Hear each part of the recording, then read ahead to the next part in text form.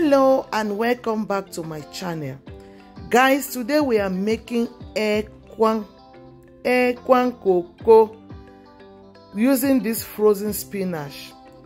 We'll be using also some smoked chicken, some dried fish, some crayfish, and here with me guys I have these spices. Okay, this is country onions, this is calabash nutmeg, and these ones that you saw me touch there like that, it's called grains of Salem.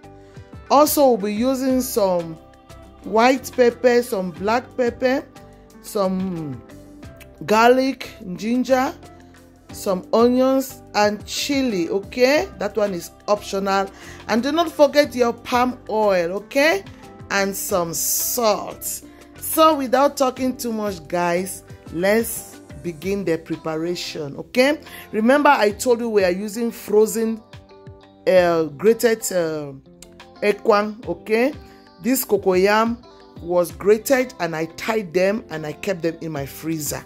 You can see it's because of the load shedding that we were constantly having that made my EKWANG to stick together.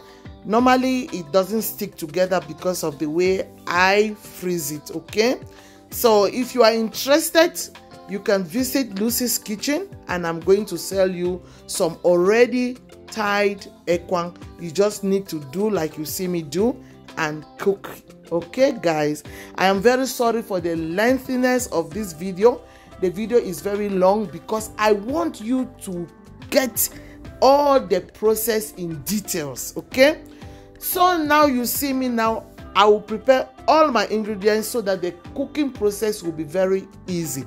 Usually EKWANG itself is a very long process. Before you cook EKWANG, you have to prepare yourself because EKWANG takes hours to cook. Okay, luckily for us here in South Africa, we have alternative leaves. If you don't have cocoyam, we have alternative leaves. Some people can use spinach. Here I was using one vegetable like that is called collard green. Okay, yes.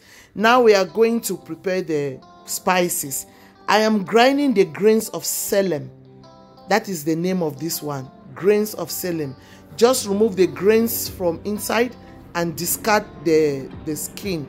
Okay, and guys, I am using my pepper stone. Okay, these are not things you will use a blender for. They are very dry and coarse, so pepper stone will go. But if you don't have pepper stone, maybe you can use your mortar and pestle to do this.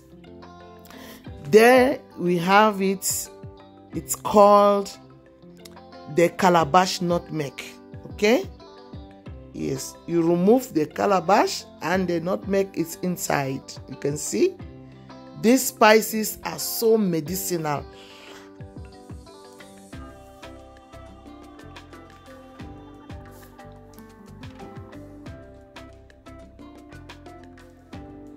If you are new to my channel, you are most welcome. Please do not forget to like, share, comment and subscribe to my channel. Okay, comment down below and tell me, when last did you cook EKWANG? Have you ever prepared EKWANG that was frozen before? Yes, there is a way you will cook it. Keep watching to the end of this video so that you will see how I prepared it. My EKWANG did not scatter, it did not become mushy at all. Everything came out perfectly and it tasted so nice. Okay, now we are going to crush the country onions. Country onions is very hard. Okay, it is very hard, so I use fuel pepper. I will first heat it, but I do not advise anyone to use fuel pepper because at the end the fuel pepper got mixed with my country onions. Okay, you can use a tablecloth for this. You can see how I wasted it. You can use a tablecloth, that will work well for you, not a fuel paper. You grind it. Now I'm going in with my garlic and I will also add my ginger and my chili. Okay, what you see me, I'm just preparing my ingredients. I'm just preparing all my ingredients before I will begin cooking the EKWANG.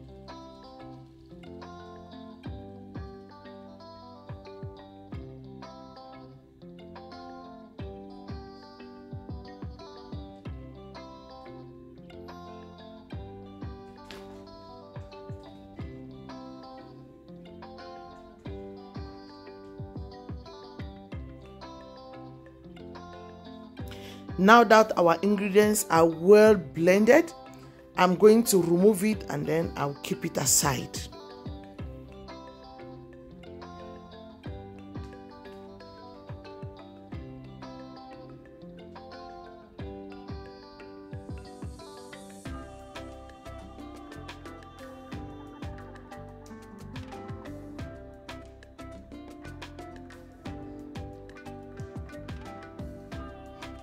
Now it's time to blend the crayfish. Crayfish is a very important ingredient in cooking your ekwang. Make sure you have enough crayfish, enough dry fish. Any other protein is just an addition, but these two things with ekwang, you can never go wrong. Now guys, I will be preparing my dry fish. This dry fish was smoked right here in Lucy's kitchen. Okay, yes, this dry fish is very delicious. You can use any dry fish of your choice, but I had this one and my ekwang tasted so delicious. Now just to fix the fish, you wash it and debone it.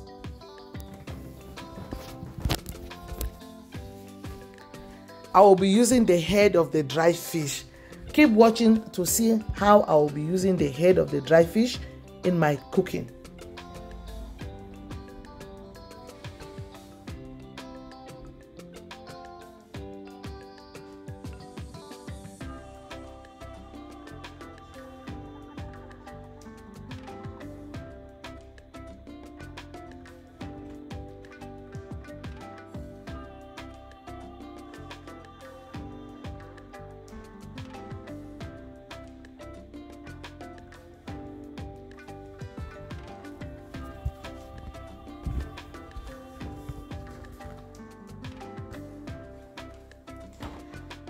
If you want to buy this dry fish, when you get to the butchery, you should ask them for capella. Yes, is it cavella?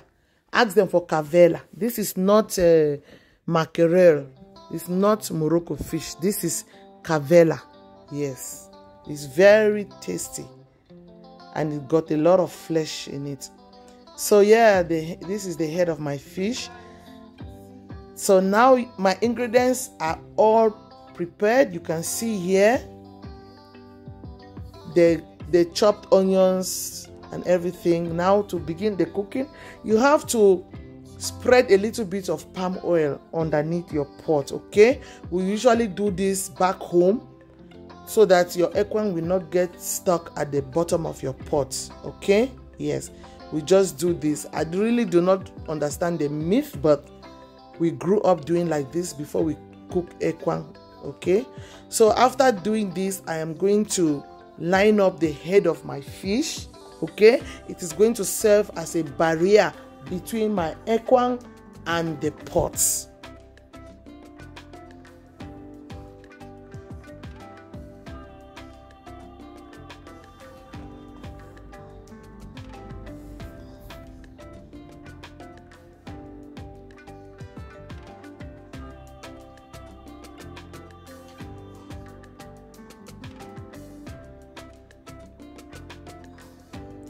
We will just make do because the heads are not much. So now you will begin to place your ekwang alternatively in the pot. Okay, putting one on top of the other, making sure you are leaving a little bit of gap so water and ingredients and spices can penetrate. Remember, we don't like 10 ekwang. Okay, so that now after putting the ekwang, I will put in some meat, some fish and some crayfish. Okay, I will do that alternatively until I will sample all of my ekwang in the pots.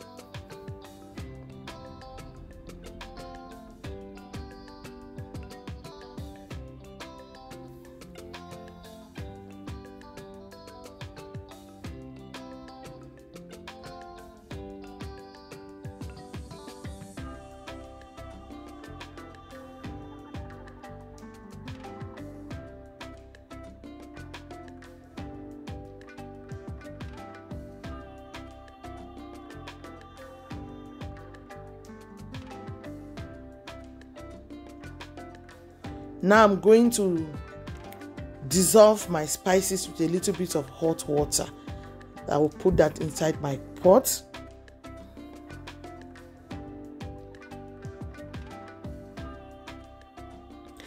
Now I'm going to place my pot on the fire and cover it.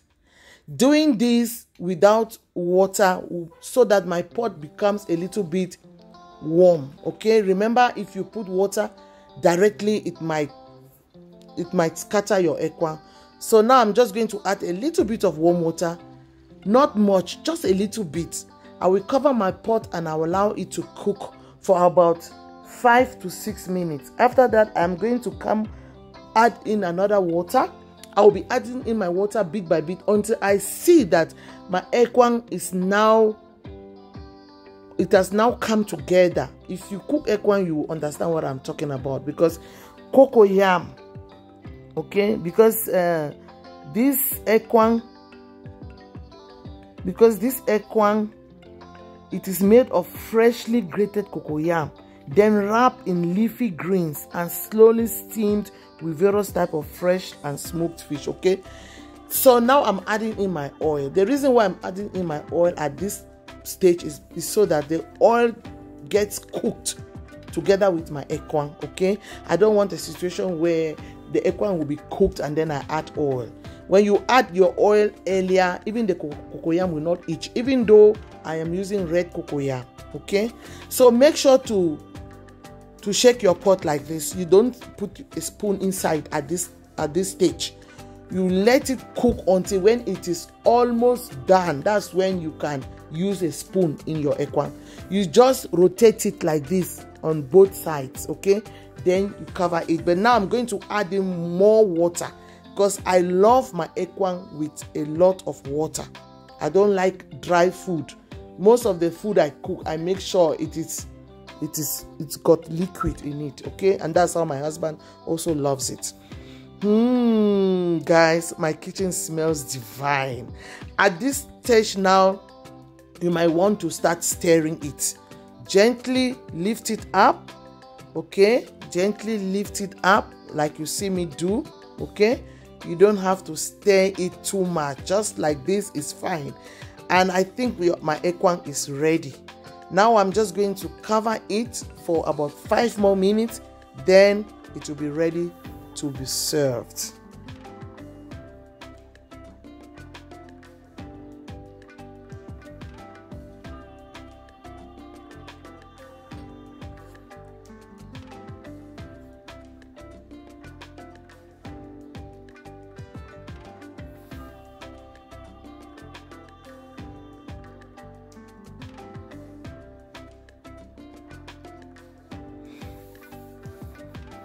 If you have been watching this video up to now, thank you so much for your time. Please tell me, are you going to prepare ekwang anytime soon? If yes, tell me, how are you gonna make it? Okay?